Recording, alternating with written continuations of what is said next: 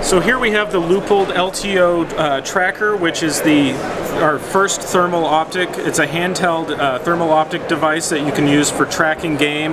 You can use it for security purposes. It's got 6 different color outputs depending on what is best for the environmental conditions. It has a heat detection range of about 500 meters to identify heat, and you can identify an object out to about 100 meters, depending if you want to be able to discern whether it's a human or an animal. Okay. It's got, if I put my hand down here on the counter, and then I remove my hand, you can see the heat imprint that is left over. So it's highly sensitive, and you can find small animals or large animals out to quite a distance. It's got a CR123 battery that will last about 10 hours. And then if it runs out of battery, you can just replace it with a new one right away. It's about 10 hours of continuous runtime.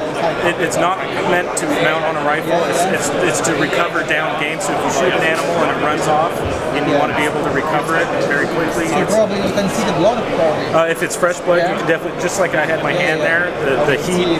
I can do a design, and then I'll move my hand away, and you can still see the design that's left over from the heat. After a shot, you can do it, for example, yeah. Yeah, it's going to be handy for that.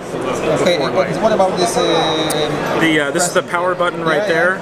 This is the digital zoom. It goes out to about a 6-power digital zoom, as well as this is the different 6 different color options there, from white to green to high contrast. And what is the price of it? In the US, it's about $6.99. In Europe, it'll roughly sell for around €1,000. Good price. And it's at that price. Okay. Thank you very much.